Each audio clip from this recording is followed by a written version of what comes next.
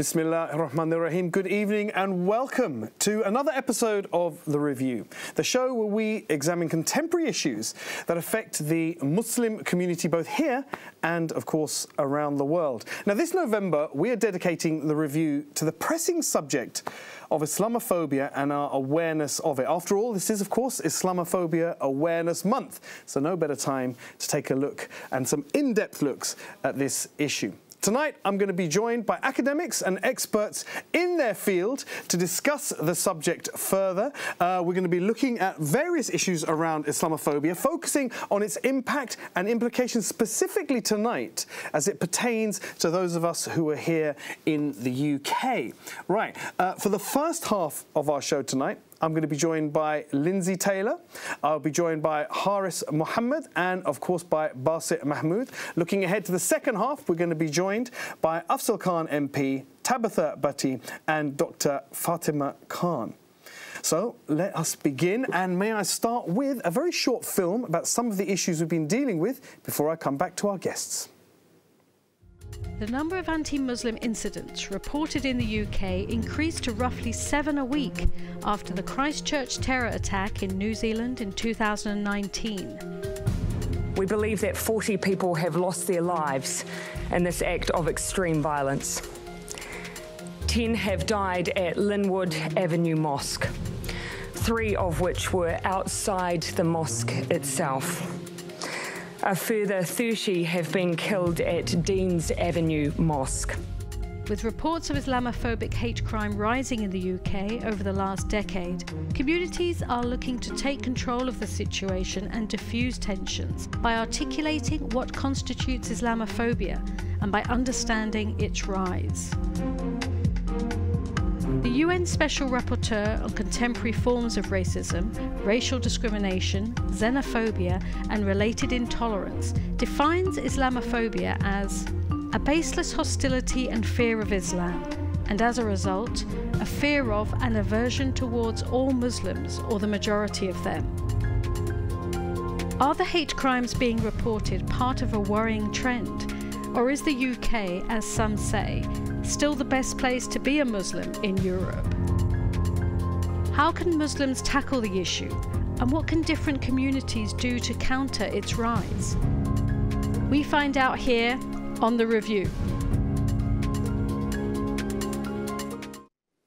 Welcome back indeed. Some pressing issues, as you can see there. Well, if I'd like to introduce my guests, Lindsay Taylor is the Regional Manager for the Muslim Engagement and Development, which is, of course, MEND in Scotland. Haris Mohammed, he is a long-term MEND volunteer who specialises in data and media. And Basit Mahmood is a former journalist with the Metro newspaper who took a change of direction in his career specifically to address Islamophobia and the misinterpretation or misrepresentation of Muslims in the media. He's currently working at Newsweek International. Assalamu alaikum and welcome to all three of you. Thank you very much for joining us. Guys, I'd like to begin by what is quite a simple question, and if I could perhaps start with you, Lindsay. You know, when we talk about the term Islamophobia, and I'll be putting this to each of you, what does that mean to you? What does it mean? Because it can be a vague term. People have different understandings of it. When you're somebody who works at MEND, you're somebody who's at the cutting edge of dealing with this, what does the term mean to you specifically? So the term to me specifically means quite a lot of different things. It means hatred of Muslims, it means discrimination, it means marginalisation, it means a whole host of different things. Now, obviously, there's the all-party definition that has been accepted by some, but not all across the UK. So that's very simply Islamophobia is rooted in racism and is a type of racism that targets expression of Muslimness or perceived Muslimness. Now, that is a definition that works on a lot of levels, but also it doesn't highlight the real crux of Islamophobia in some cases. Being that a lot of people think that Islamophobia should not be a term and instead it should be anti-Muslim hatred. But Islamophobia goes much deeper into the issue. Anti-Muslim hatred is just the criminal act, it's just the hate crime act, verbal and physical attacks, whereas Islamophobia goes deep down, it goes into employment, it goes into stereotypes, it goes into institutionalized racism and Islamophobia. It goes into so many different things. So to me, Islamophobia is an all-encompassing discrimination and hatred towards Muslims. So it's interesting that you see it as more than anti-Muslim hatred. Basit, if I could bring you in there, what do you understand? Anything more that you could embellish on what Lindsay has brought?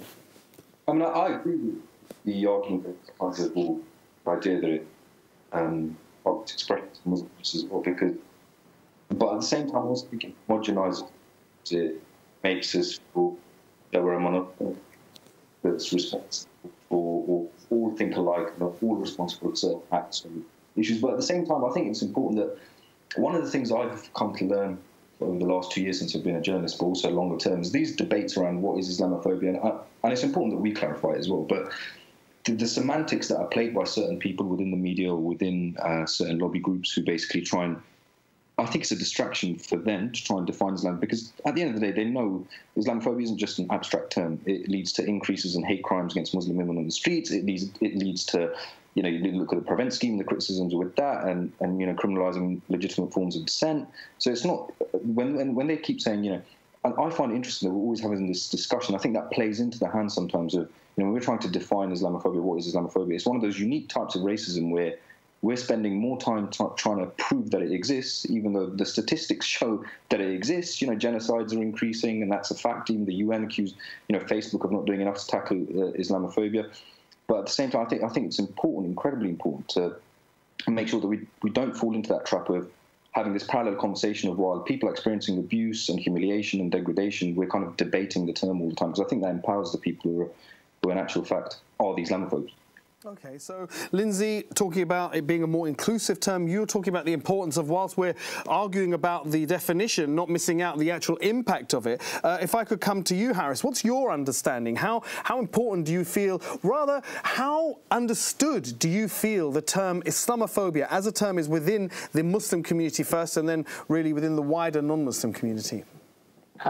Yeah, I 100% agree with what's been said previously, and just to build on top of that, actually, I think that's why things like Islamophobia Awareness Month are so important, just because there's this perception of what Islamophobia is, and this idea that it's this vague term or this vague bias that exists, where in actuality it's affecting people on a day-to-day basis.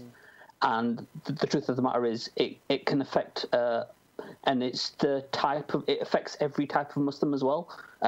Like it's been previously stated, Muslims aren't a homogenous monolith. Different type of Muslim exist with different levels of practice, who come from a variety of different countries. Some of them are born Muslim, some of them are reverts or converts. Some of them live in majority Muslim areas, some of them live in minority Muslim areas, where they may be the only Muslim family in that town or village. And Islamophobia manifests itself differently for each of those individual people. So I think it's important to recognise that Islamophobia can affect different people in different ways, and the intensity or the grade of which that Islamophobia affects people is wide and varied. Therefore, raising awareness of Islamophobia as an issue, both within the Muslim community and the wider community, is important, because people will undergo some kind of, it could be a small incident, and not necessarily realise that actually that incident was in itself rooted within Islamophobia. It was. Harris, on that particular point, I mean, you talk about the issue of trying to understand Islamophobia, what's rooted, where it's rooted, and the fact that we can talk about definitions, but this is a very, very real thing. Do you feel that our community, that the Muslim community themselves, do you think that they themselves understand when they're being victims of Islamophobia? Do you think it has subtleties really that our own community don't understand? Yeah, absolutely. I mean, for the majority of Muslims in the UK, they do tend to come from different ethnic backgrounds, and therefore sometimes that abuse can become conflated, be it due to black racism or Pakistani racism or racism of the Asian variety. Those two things can become conflated sometimes, and because some elements of society believe that racism is based in ignorance and almost is part and parcel of living as a minority community where they are the minority, they may not necessarily be able to identify the factors which point out, actually, no, do you want this abuse isn't just based in racism, but it's in fact based in Islamophobia. And I think sometimes a lack of education means that we are unable to identify and clarify that. Yeah, the fact that, Lindsay, the fact that we as a Muslim community are not one race, as Haris was talking about, the fact that we are, some of us are converts or reverts to the faith, some of us are European, some of us are from the Far East, I know many people are often very surprised, my non-Muslim colleagues, when you say to them, actually the majority of Muslims of the world live in the Far East. They always have this idea that Muslims are either Pakistani or Arabs. Do you think that's part of the problem that we've had as a community, and in defining it ourselves and in having a definition recognised, that we are quite sort of diverse in our backgrounds? It's not as easy as saying you are just a race of people and therefore this race of people, any discrimination against them is clearly defined as Islamophobia. Do you know, I think that you can definitely be right. I myself am a revert, although quite a lot of the Islamophobia experiences that I have had myself have an element of race wrapped up in it. My husband as well, he's from West Africa, he's from Ivory Coast. Right. But his Islamophobia, what he's experienced can also be slightly different from what I myself or what South Asian friends have experienced. It does all have a very different element. And I think, yep, that can definitely be an issue. And I think it's about defining Islamophobia as a discrimination because we are Muslim. And yes, there is definitely the element of race, and that needs to be incorporated into it. But we need to look at the deeper problem. We need to look at the deeper issue that's going on here. And that's the fact that Muslims, regardless of where they're from, are suffering Islamophobia. They're suffering from discrimination, from hate crime, from attacks, because of their religion, because of their faith and their belief. And it shouldn't come into it, and it shouldn't matter where we're from. There is obviously the race element, but we need to look at it as purely Islamophobia because of our faith and beliefs. Because of our faith and beliefs. If I could bring that over to you, Basit. It's interesting that all three of you talked about the kind of whether or not, or how we're defining it, the grassroots reality of it, the impact that it's having on people and on their lives. And as a Basit, if I could ask you, and I'm going to ask the others as well, an example that you could bring to our viewers of something that you would define as blatant Islamophobia that perhaps is, as Baran Hasvasi put it, past the dinner table test. Something that is almost acceptable in the wider community, and yet it is absolutely black and white, clear Islamophobia. It is a prejudice against people because of their religious faith. I mean, a clear-cut example would be after the French terror attacks in, I think, 2015, the first Charlie Hebdo. I got asked the next day, you know, what do you think about that? I mean, it's pretty clear that, you know, it's like, you know, what do you make of that? And no one else gets asked in the office. Yeah. I mean, it's clear that they're specifically asking me that question and asking me, you know, like, you know, no one would ask, you know, white people after the attack by Breivik, you know, what do you think about that? Or, I mean, a more blatant example is when my mum was abused on the street. I mean, that because of her headscarf, that's obviously in your face. But those are physical examples of Islamophobia. There's structural examples of Islamophobia as well. So, for example, you've got the closing of bank accounts of charities. Yeah. Peter Oborn's written about that. It's not something that's niche or conspiratorial. You know, normal Muslim charities have nothing to do with extremism, having their bank accounts closed for no apparent reason whatsoever.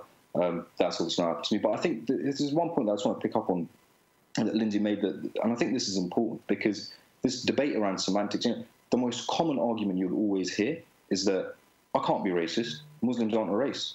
Yeah. But that doesn't stop Muslims being racialized. So, for example, when you're looking to stop people at an airport, you're looking for someone with a particular name who looks a certain way. Yeah. But the point why the original definition of Islamophobia mentioned expressions of Muslimness, and this is a key point.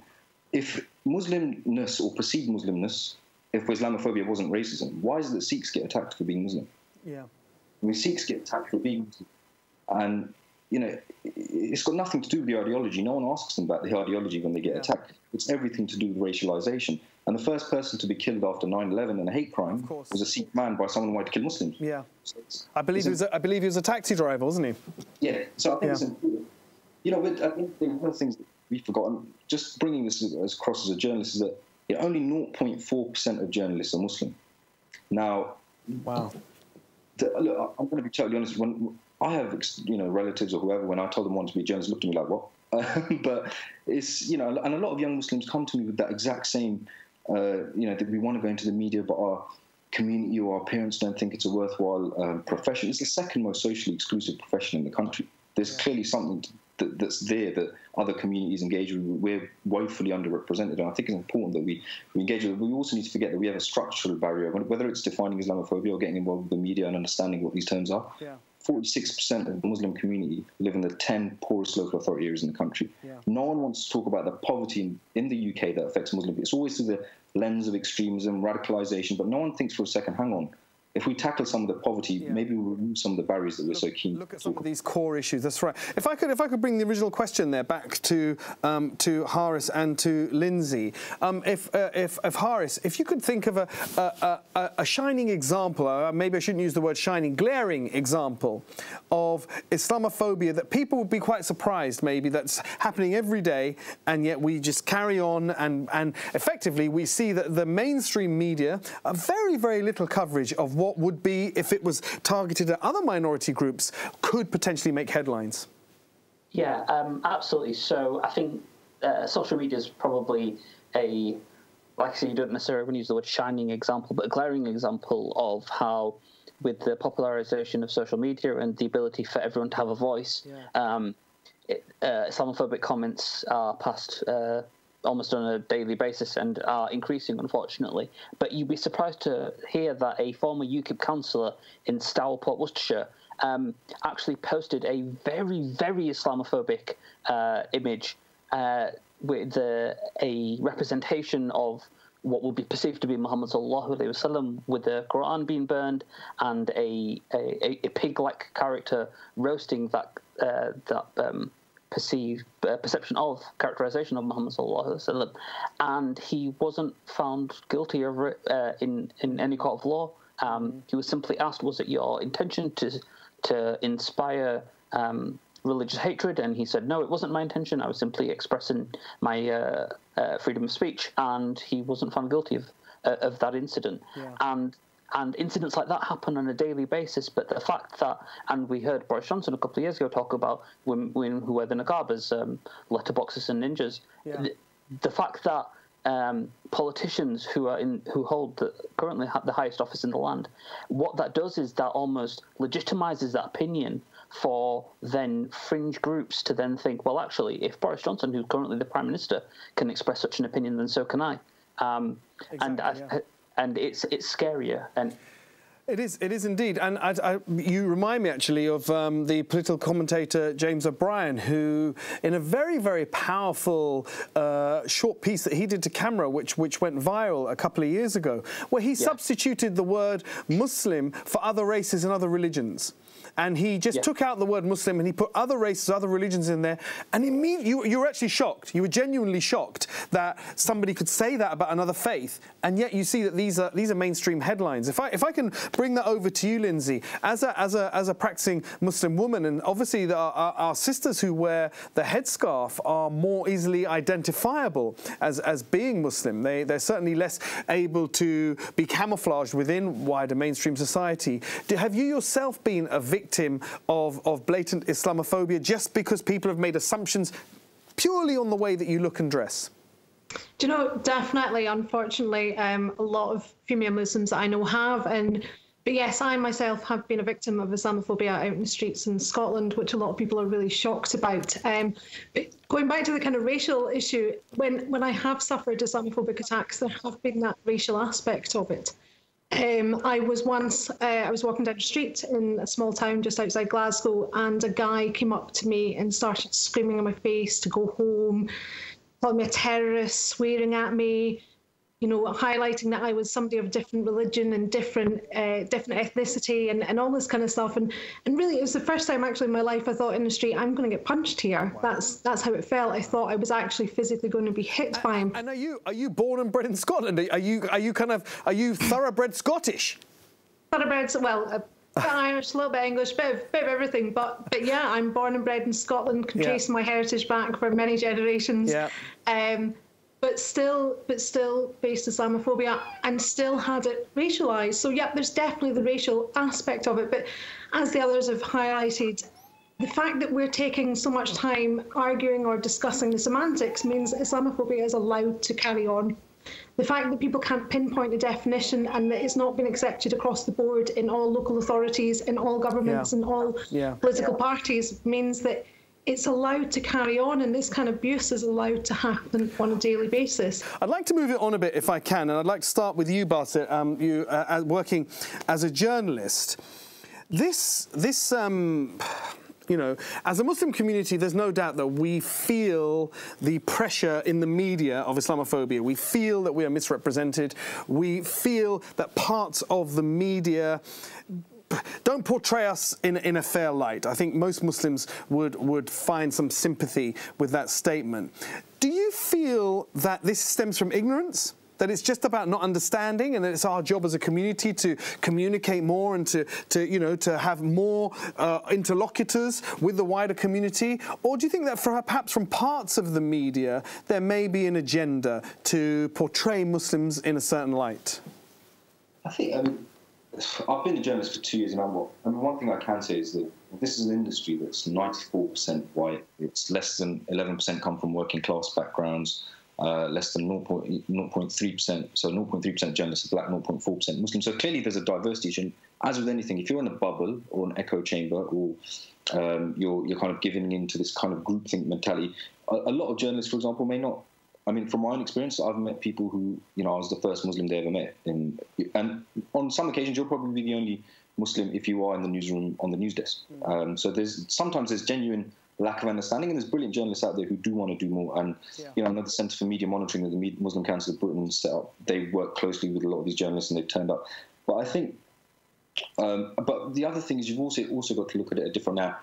I know that there's some newsrooms, for example, that exist that they reward bonuses to their journalists based on how many unique views and clicks they can get. Right. So if you take that model, what does that encourage them? That encourages sensationalism. That encourages division, and it's a race to the bottom. Clickbait headlines that aren't true. I'm not going to stand here and say, because, I'd be lying if I said that I didn't think there was a bigotry blind spot within sections of the media when it came to Islamophobia. I mean, of course there is. A lot of journalists didn't even report the fact that, for example, the Hope Not Hate report that came out, a lot of newspapers ignored it, that basically, you've had Conservative Party members talking about, just put it bluntly, they're talking about sterilising Muslims, throwing them off bridges, mosques to be banned. Some of those members got let back in. Hardly any newspapers reported it. So let's not pretend that there isn't a bigotry blind spot. Again, drawing on Centre for Media Monitoring research, over half of stories that reported on terrorism, or terrorist-related incidents referred to Muslims. But, that's 9 times as much as they refer to far-right neo-Nazi groups, who, believe it or not, I don't know what people still don't understand, are behind most terrorist attacks, for example, in the US, and they're a growing threat. So I think there is, so to answer back to your question, there's ignorance, but at the same time, there's some newspapers who I genuinely think when it comes to Muslims, and again, this is a fact, you've seen inaccurate stories published about Muslims on the front pages, and nothing really happens. So there is ignorance, but there's also a chase for clicks and profit, and that links into profit margins. That sort of clickbait, and I know I've seen that myself. In fact, I drew attention to an issue recently in a national newspaper where they were talking about the spread of COVID, and they had a Muslim family on the front. There was a Muslim family, a woman in hijab, her 2 or 3 children, a man with a beard. The issue had nothing to do with Muslims, except it was talking about the epidemic and the spread of COVID throughout the country. Looking at one of the smallest minorities in the country, and yet that was the picture that they chose to run the story with. Haris, if I could bring that to you. Look, MEND have a department which specifically tries to hold the media to account, and we've heard Basit talking about some examples. What sort of issues are MEND dealing, head on in terms of calling the media to account, where they have perhaps, as Basit said, where there's a blind spot, and who knows, perhaps maybe there may be some intentional clickbait in there to misrepresent a situation. What are men doing to call them to account? Well, obviously we're trying to raise awareness of the fact that people can complain, but also how you can complain. Making sure that you're speaking to the right regulatory body, making sure you report the inaccuracy or about the sensationalized or the lie in the correct format. Mend has a online toolkit, the Media Toolkit, which actually explains to you how you go about making these complaints to Ofcom or to any other regulator about something that you've seen. Yeah. But just to kind of go off the back of what Bassett said, obviously, specializing in data, we talked about social media and the way the monetary model of social media works. It's all about clicks and views. Therefore, anything that you can do to maybe sensationalize your post or have something attention grabbing on your post that's maybe going to entice someone to click or to look at your article in more depth. Social media is a massive game in the sense that there's so many other industries that you're competing with. So therefore, to make sure that your user clicks on your link or on your picture, you've got to do something that's going to grab their attention. And unfortunately, one of the most easy grabbing attention topics that you can talk about is the pointing out of Muslims in a negative light. It's interesting that you mentioned the COVID example, because there's been 2 or 3 different examples from different outlets of the media who have had mentions of COVID, and there'll be 2 Muslim nurses wearing a hijab, and there'll be a COVID headline. And so subtly sometimes they're constantly this agenda of let's do something to put Muslims in a negative light in the back of someone, not necessarily explicitly, but sometimes subliminally, just so that the next time they think of a Muslim, there's some negative association. The study was actually done by Lancaster University that explains that for every one positive mention of Muslims in Islam, there are 21 negative mentions. 21, so it's a 21 to 1 ratio. 21 to 1 ratio between the years of 2010 and 2014. And what happens is that when there's negative associations constantly coming up, as soon as you see a Muslim, we talked about the roots of Islamophobia, that's one of the roots. Because you're immediately thought, when you see a Muslim or when you hear a mention of Islam, your mind is automatically going to go to one of those 21 negative words. Yeah, it's fun.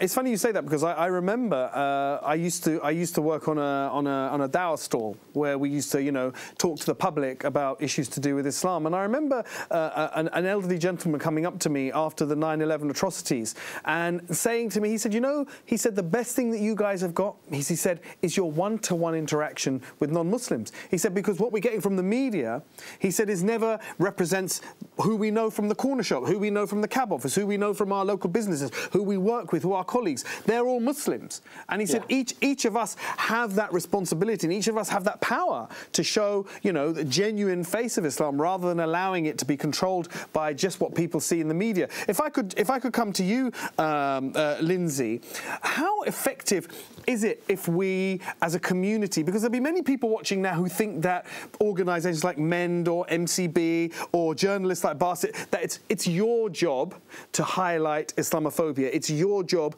to call out the newspapers. But how effective can the public be, the general Muslim community in the UK, going around their daily lives, they're not involved in journalism, they're not involved in MEND, they're not involved in MCB, any of these organisations, in terms of them complaining, of them writing in, of them making their dissatisfaction felt about the way Muslims are being represented, how effective can that be, Lindsay? It's not just the Muslim ministry whose job it is to tackle this. It's everybody's job. It's everybody's job to tackle hate in all forms, and that's really important. So if everybody steps up and has awareness and starts to come together to tackle this, then their voice could be massive. And right now, the Muslim voice can be really effective in tackling the media perception of Muslims, or tackling anyone's perception of Muslims, by highlighting the issues, by putting in those complaints, by having those 400, 500, 600 complaints coming across editors' desks. That's going to make a difference. And you're just having one or two. Sorry to interrupt you, Lindsay, there, but just on that point, does that make a difference? Because I think many people will feel, what is my complaint going to do? But when we get complaints that maybe, to a major news organisation, if they get 100 or 200 or 300 complaints about a particular issue, are those editors going to stand up? Are they going to notice those sorts of numbers? Do you know they are? A lot of people think, oh, they won't notice just a few hundred or they won't notice just a few, but actually they do, so long as the complaint is put in appropriately. Yeah. And as it's been highlighted by Harris, you know, there's mechanisms, and it's highlighted on the MEND website and other websites as well, how to put in a proper complaint. So long as it's done properly and you're highlighting the breaches that have occurred and the breaches that are going on, then yes, they do. Even small numbers, they take attention of, because they have an obligation, and they're also governed under certain rules and regulations that they have to abide by. And if they're breaching them and that's highlighted, then they have to take notice and they have to take action underneath those breaches. I think it's really I think that's a really, really important point for our viewers, because I know from my family, I know from my own community that there's, you know, everyone is absolutely horrified about the way an issue is being represented, but everyone's like, oh, what can we do? What can we do about it? What's my complaint going to make? What difference is me if I write in how? But actually, if just, you know, sometimes a handful, maybe 20, 50, 100 people from a population of what we're nearly, you know, 2 million in this country. You know, if a handful of people write in, it will make a difference, won't it?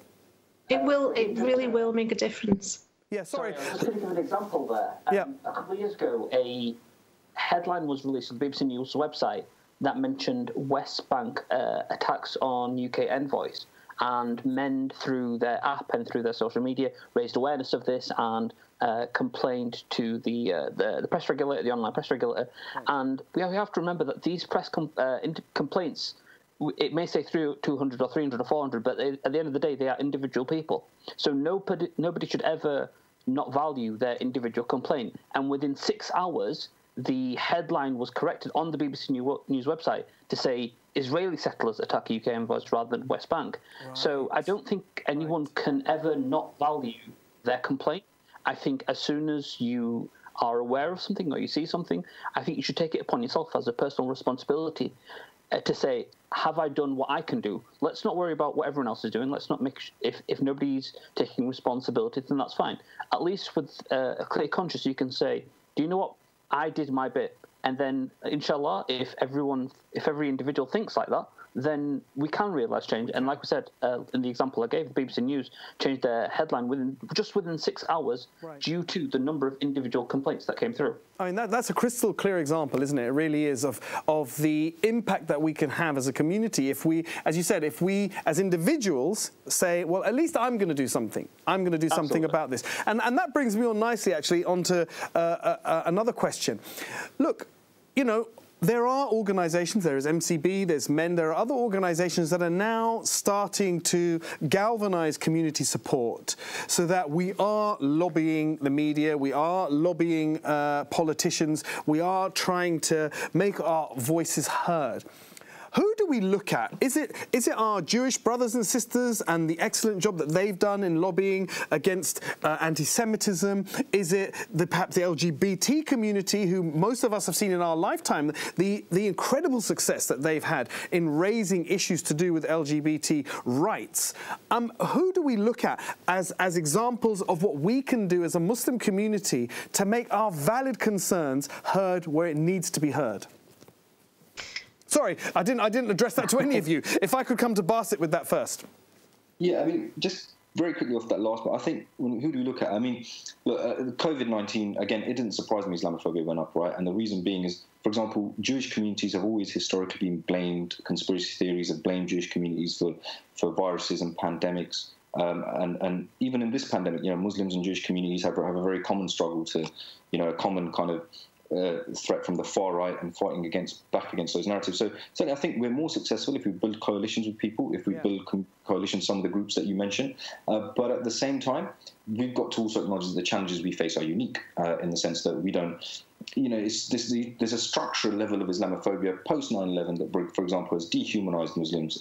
And believe it or not, I was saying, one of the things that I want to make clear is, look at those other groups, work with them, you know, of course, but also recognize that we face a unique challenge. And also, you know, I was in a newsroom once, and, you know, a long time ago, not in my current newsroom, but there was a thing that came in and someone was about to write the story. This journalist was very well-intentioned, and they lifted the Wire copy, for example, and the Wire copy was about Anjem Chowdhury. Okay, fine, he's released from prison. In that copy, it said he went to McDonald's. Okay, and then it said, and for example, Muslims aren't allowed to go to McDonald's. Now, that was written by a press agency. Right. As a Muslim within that newsroom, I was able to pick that up and change that. So certainly change does happen. I don't believe in it's fatalistic, and I get told all the time, nothing's going to change. But do we really need to also look at other groups? Malcolm X was talking about how the media was the most powerful weapon on earth, many years ago. And I think, the solutions are there for us. And I always know that hopelessness, and I've always said this, hopelessness is considered a sin in Islam. And to basically say that I'm just going to be hopeless and nothing's going to change. But at the same time, we have to ask ourselves as a community, what have we done to, set up scholarships and push more young British Muslim men and women, especially with the brunt of Islamophobia, into becoming journalists. Muslims are the most charitable, religious group in the country. I think studies have shown that. But when I say to people, why don't we invest in lobbying or newspapers, it's like, what? Why would I do that? Yeah, I mean, that's a really, really good point. Muslims are the most generous. And as somebody who has been involved in fundraising in the past, I know that it is very difficult to get people to think that, a valid place to put their charity or to give their donations would be towards a group that would be lobbying on behalf of Muslim rights. Haris, if I can ask you, what can we learn? What can we learn from other institutions, other lobbying groups that have been successful in getting their agenda, in getting their valid concerns heard in the right places? So I think there's a two-pronged approach to this, in my own personal opinion. Part of it is being unapologetic. I think sometimes we are not necessarily afraid, but sometimes we shy away from being proud as Muslims, and I think we should. I don't think we have anything to be afraid of. As Bas said, I think hopelessness is a sin, so we have to be unapologetic. And if you look at other lobbying groups that have had success in recognising discrimination against them and then subsequently recognising their legitimacy, they're very unapologetic about who they are and what they believe in. And I think Muslims have to be the same. We have to say, no, do you want? This is Islam, this is Muslims, and this is who we are. As a subsection to that, I think we have to educate ourselves. So when somebody says, oh, well, what does jihad mean? We have to educate ourselves from a religious perspective to at least at a basic level explain, actually, do you know what? The word jihad doesn't mean what you think it means. Let me explain to you. I think that's a huge part of what we do. And secondly, I think we have to show sympathy and compassion to these causes. Sometimes we have maybe a preconceived notion that, actually, do you know what, just because I'm supporting my cause doesn't mean I can support my cause, a different cause. Or, do you know what, their cause is their cause and it's nothing to do with me. Well, actually, if we engage with these causes and support these causes as much as we can within our boundaries, then at least we can say, do you know what, let's engage with these communities. Let's engage with... for example, the Jewish community, and help fight discrimination that they're receiving, so that when we're asking for support against our discrimination, they'll say, do you want this person? He stood up for us, let me stand up for them. So I think it's a real wider community effort to engage with different elements of the community to help that when we do ask for support from an Islamophobic point of view, say, do you know what, this is something that we're suffering from. Somebody else could say, do you know what, they showed compassion to us, let us show compassion to them. I echo a lot of what you said, and I remember actually attending demonstrations in the past, and at those demonstrations actually there were members of the Irish community who, back in the 70s and the 80s, when the word terrorism was mentioned, it was always associated with Irish people, and they'd gone a long way in understanding how a community can be, tarred with one brush, when it comes to being given a negative portrayal in the media. If I can come back, you were nodding, I noticed, Lindsay, particularly where we spoke about being unapologetic.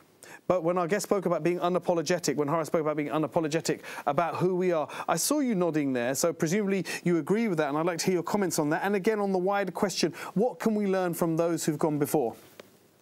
Yeah, definitely. I think it's one of the issues just now is that Muslims are ashamed to be Muslim because we have been targeted so much. I know children who go to school and hide the fact that they're Muslim from their classmates because they're so worried about Islamophobia. They're so worried about being othered, being different, and we have to stop that. We're Muslim and we should be proud. Islam is a beautiful religion and it's a beautiful faith which is all-encompassing, and it's about loving people and supporting people, and we should accept that and stand up for our rights and our Islam, because it is a really beautiful religion. And I think also what Haris was saying, about working together, that's really important. And also yourself, remembering that Irish communities, And that's the thing, so many communities have gone through what we are going through now. So many communities we can learn from because they've been through it. And yeah, definitely, Islamically, it is different. You know, there are things that are only kind of directed towards the Muslim community that other communities haven't faced before. There is definitely that aspect. But that means that we need to learn from the communities before and draw on their strengths and draw on their support and draw on their understandings. But we also have to understand our own uniqueness and the issues that are facing us uniquely as Muslims and put them together and move forward from that. But to start that, we need to be able to stand up and go, we're Muslim and we're proud of it and we're not going to apologise anymore for simply being Muslim. We need to start leading the conversation instead of chasing behind it, because right now that's what we're doing. We're having to constantly answer for the mistakes or for the issues or for the Islamophobia, and we're constantly chasing behind a conversation, whereas we need to start leading that conversation. We need to start saying Islam is a beautiful religion. This is what it can bring to the community. If you're not Muslim, alhamdulillah, that's great. That's fine. We are, but we can all come together and we can all work together to tackle hate against everybody in a really holistic and really appropriate manner. Well, and that's what's important. Inspiring words, Lindsay, to draw us this section to an end. Look, I'd like to say thank you to my guests for joining us in this segment. Thank all of you for your excellent work, for your indefatigable attitude and fighting the fight for what Lindsay just summed up, really. It's just against hatred. It's about justice and it's about hatred. And when we fight against justice, or when we fight for justice and we fight against hatred, that is for all. That is for all. Yes, it affects us as a Muslim community, but of course that affects everybody. So thank you guys, thank you for joining us. After the break, we're going to be looking further into these issues. I'm going to be joined by some more guests. We're hoping to be joined by Afzal Khan, MP, by Tabitha Bhatti, and by Dr. Fatima Khan.